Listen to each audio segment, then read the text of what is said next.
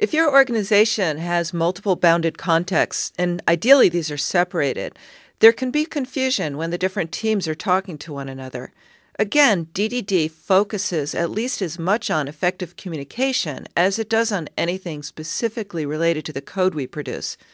Evans recommends using context maps to visualize and demonstrate to all teams where the boundaries between their contexts lie. Think about a complex topographical map. It will frequently include a legend, like the one shown here, in order to explain what each of the lines and symbols on the map mean. However, this legend is only valid within the context of the map with which it appears. Trying to use this legend on another map would be confusing at best. A good first step for an existing application is to create a map that shows how things are. Remember that the names of your contexts are also important, as you'll refer to them frequently when discussing different parts of the application.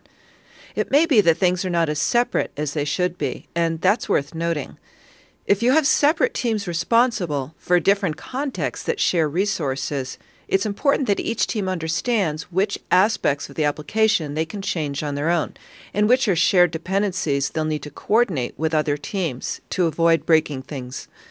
If we look at these two sets of concepts, we can see some obvious overlap. For one thing, client appears in both contexts, but we know that for appointment scheduling, we really only care about the client's name, whereas in the billing system, they'll want additional information like address and payment details.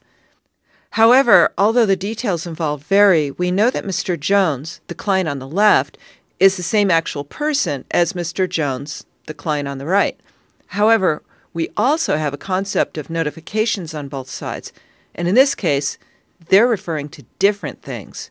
On the left, we're talking about sending a notification when an appointment is booked, as a reminder, and on the right, we're talking about notifying the client that their payment was received, or perhaps that it's past due.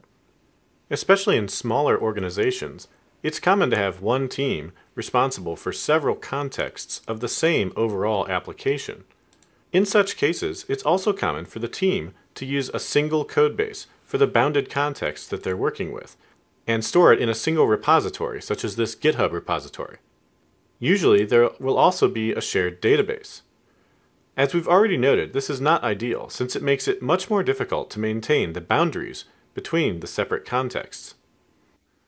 Part of creating a context map involves explicitly identifying its boundaries.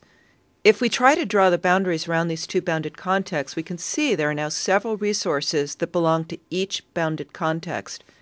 This isn't ideal if the two contexts really are meant to be kept separate.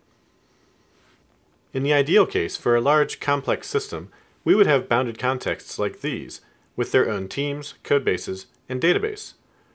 For instance, on the left we have an appointment scheduler application. It's being worked on by Team Awesome, and they're storing all of their code in their own repository called Vet Appointment Sched. And of course, this application has its own database.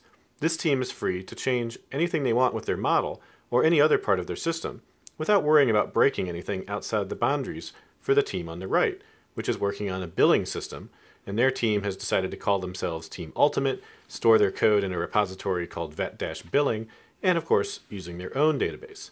By having this separation, this can greatly increase team velocity and reduce integration bugs. Of course, you're probably wondering how the two systems will interoperate. There are a number of patterns that can be applied to enable this kind of integration. We won't be covering all of them in this course, but one question that frequently comes up is how to share cross-cutting concerns, like authentication. For this scenario, a common approach is to designate these shared concepts or resources as what we call a shared kernel.